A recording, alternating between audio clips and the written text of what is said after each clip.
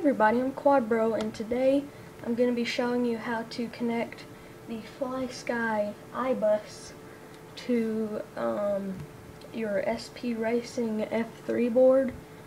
I don't know about NAS32 or CC3D. I'm just going to be showing you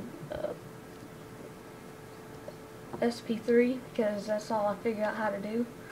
I'll go ahead and say this will only work for the Flysky FSIA6B, not the stock IA6 that comes with the i6 if that's the transmitter you're using.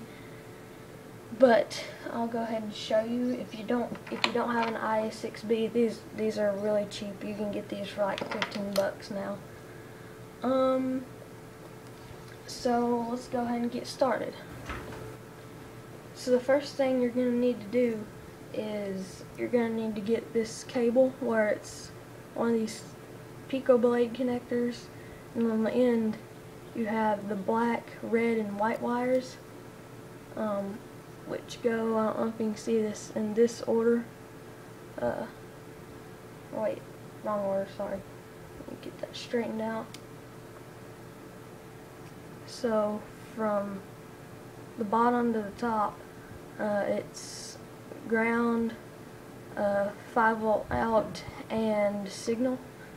So let me set my radio down over here.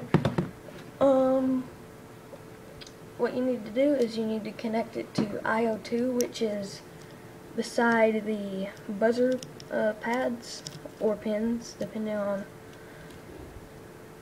how it's set up for you, if you have pins or not. So there you go, simple as that. And now what you're going to want to do is take your receiver here. Sorry, I have it connected to my top plate here, the zip ties. And what you're going to do is you're going to be utilizing these top 3 pins right here, these horizontal pins at the top. See, that'd be right, I think. Dang it, get your directions right, Quadbro. So what you're going to do is get my arms around everything. So what you're going to want to do, go ahead and take the other end of your cables. Signal goes to this far side over here, like so. Positive goes in the middle. And then ground goes, I don't know if your guys' cables will be like this. This is how mine were. So simply it goes like, this is not my usual filming location. I can't really get everything to cooperate here. So it goes like that. Ground on this side, positive in the middle, signal on the other side here. So pretty simple. So now what you need to do is you need to go into clean flight or the beta flight configurator. I'll be using the beta flight configurator. If you're using clean flight, it's well worth switching over to beta flight. It's so much more locked in. So what we're going to do, we're going to go ahead and go right there. Okay, so here we are. I couldn't really get a good camera angle going on the tripod, so what you gotta do is you have to connect your board, and then once you have that done, you can go ahead and hit connect right there, and you're connected to your board now. So so first what you need to do is you need to go to ports. So let's go there. And on UART 3, you need to check serial RX. So be sure to hit save and reboot. So that's all you need to do there. So then you need to go to just configuration and scroll down a little bit and be sure and check RX serial.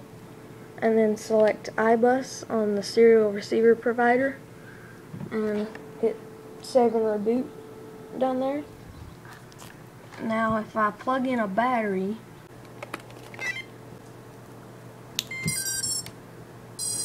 okay, I got a battery plugged in here. Now if you'll see,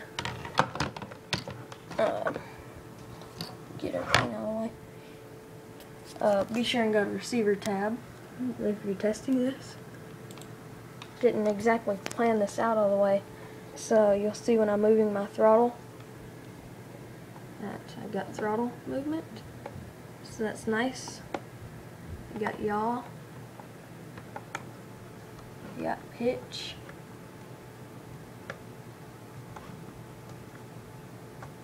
and then you got roll.